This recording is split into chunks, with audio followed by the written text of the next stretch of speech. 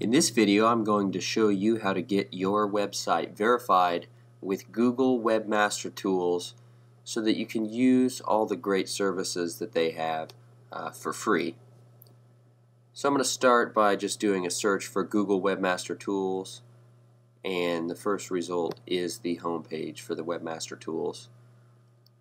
And you will have to have a pre-existing Google account, or you can sign up for one right here. I already have one, so I'm just going to go ahead and sign in rather. And this will be the home page that you get to. You'll have to click Add a Site to your Webmaster Tools and just type in the URL for your website.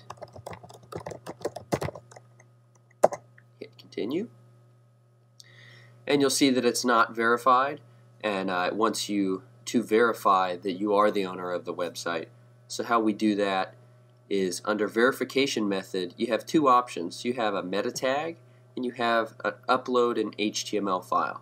You're going to want to choose upload an HTML file, and it'll give you these four directions. The first one is download this HTML verification file. So I'm just going to click that, and it's going to ask me to download a verification file. Just hit OK. And so once that's done, you're going to need to go to your WebStarts website to upload it. So in a new tab here, I'm going to go to webstarts.com and sign in to my website.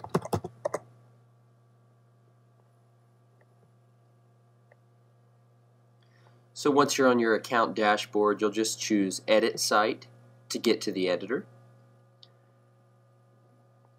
And you'll click File, followed by Page Settings. And then go ahead and click on the first one that says Upload Google File. Now you have to navigate to where you have this verification file. Mine was in my downloads. Depends on where your browser saves files. And just click Open. It'll say your Google verification file has been successfully uploaded, and just click OK.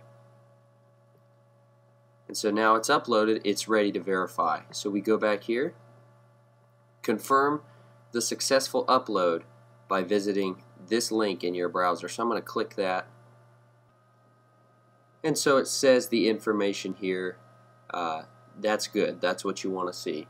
If it says not found, then it's something went wrong. You'll have to go back and try again. Just going to close that out. And the fourth step is click the verify button below to verify. And everything is good. So now you can begin to use your Google Webmaster Tools. Make sure to go to webstarts.com to make your very own free website and see more helpful video tutorials like this one.